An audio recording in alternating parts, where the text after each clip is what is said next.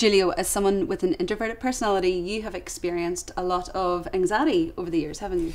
Yeah, absolutely. As I was saying before, you know, people and crowds and things like that can make me very anxious. And that has a negative effect in sort of everywhere in life. So even with jobs and, you know, presentations or meetings or meeting new people and stuff like that, it's just, it can all be very overwhelming. It will be a very overwhelming thing. And, you know, and if I look at a lot of my friends who I surround myself with, it's quite interesting. A lot of my friends are all extroverts. Right.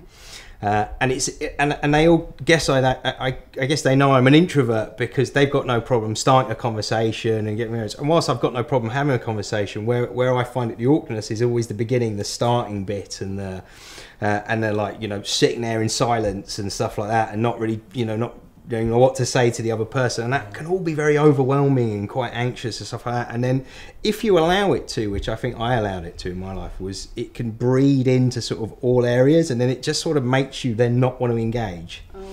And it can make you just want to be like, it's a lot easier just to shut yourself off, be on your own, isolate yourself. You don't really want to deal with that. You don't really want to sort of deal with people and stuff like that. And then you get into your own head.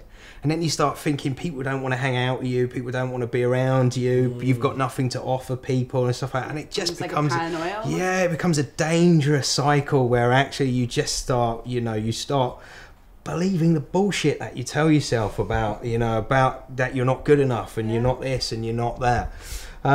So I just had to sort of, I guess, you know, again, sort of, with moving forward in life from and coupling that with the whole childhood things of teachers telling you weren't good enough, you sort of couple that all together, and then you've just got this this thing that you believe.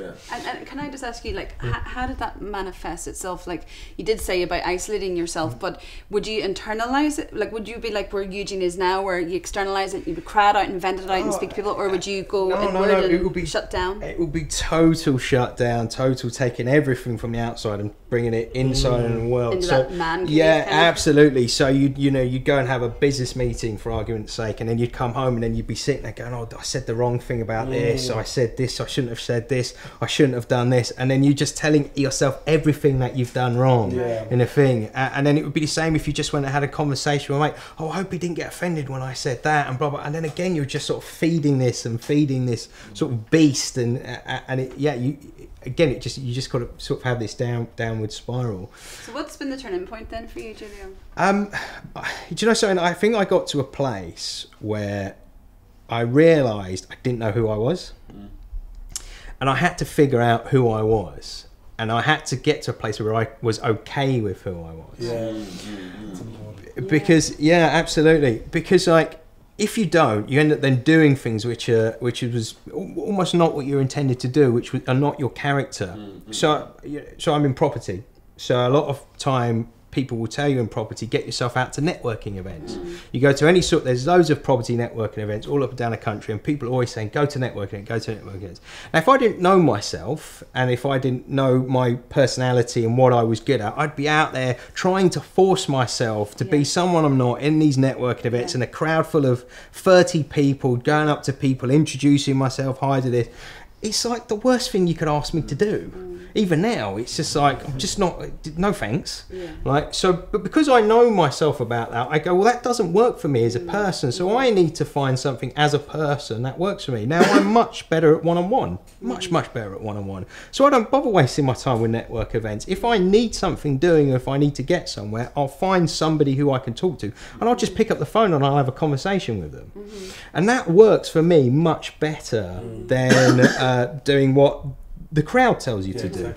But I wouldn't have found that out if I hadn't have gone through this journey of self-discovery. So I had to use things like Strength Finder, like Myers-Briggs, like Wealth Dynamics. You name personality tests, I've done them all, just because I really wanted to know who am I, and what do I like, and what don't I like. And it also sets you free in a way, doesn't it? Because you go, oh my gosh, so me being like that, I don't need to beat myself up for that. That's just part of the personality I have, and it's about creating the like mechanisms in place, as you just rightly Absolutely, said, to because go, I could- I don't need to be that person, I can just Absolutely. operate a different way. Absolutely, Yeah. because I can just stand still and I can go, actually, I'm not going to do that because Yeah, that's not that's for not me. who I am. And Yeah. but what the freedom part is I'm okay to say I'm not going to do that. Yes. That's not for me. Yes. Where the old me would have gone, I really need to do that because everyone else is Doing doing it. that, and if I Yeah, don't yeah, do it, yeah. like there's something wrong with me. Yeah. Right, and that's actually the freeing part of all of that. So yeah. Giulio,